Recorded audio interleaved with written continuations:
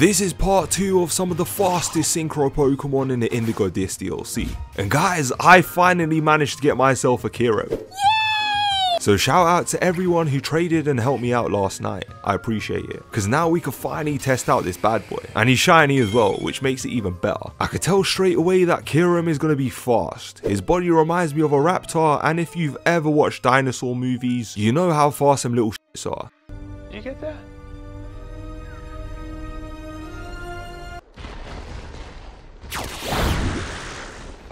And Kyurem did not disappoint. He's very fast, but I still do think Varoom takes that #1 spot for the fastest Pokemon in the game. But Kyurem is definitely in that top 5.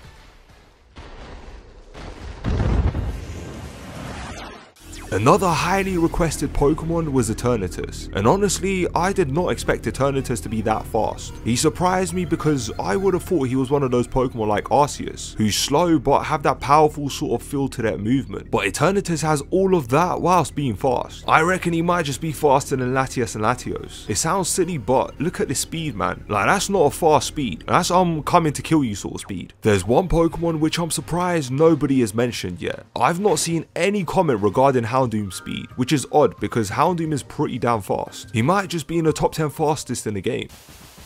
Like, look at his speed, man. That is a dog you don't want to mess with. Trust me. A bonus Pokemon that was suggested was Tarantula. I don't know if I pronounced that right, so I apologize. But it was suggested not because of his speed, but because it's got one of the coolest animations in the game. And it's something that you have to view from different angles to get the full experience. And I really enjoyed that animation, so thank you Armor TV for that suggestion. Now there's one Pokemon which isn't really that fast, and I was surprised that it wasn't. I know it's not the speed form of Deoxys, but I still would have expected a faster run from him either way, and not this. Like, bro, why is he running like that, man? Anyways, whilst Inteleon on the opposite side of things runs like there's no tomorrow. I have previously covered Inteleon before, and I'll say it again. He is the 007 of Pokemon. He does everything. He runs, he kills, and he swims. Everything a good James Bond would need to have. And just to show you guys Inteleon's immense speed, I'm gonna have Cinderace Inteleon. You get it? Cinderace is going to race Inteleon. Let me just get these Pokemon out of the way first.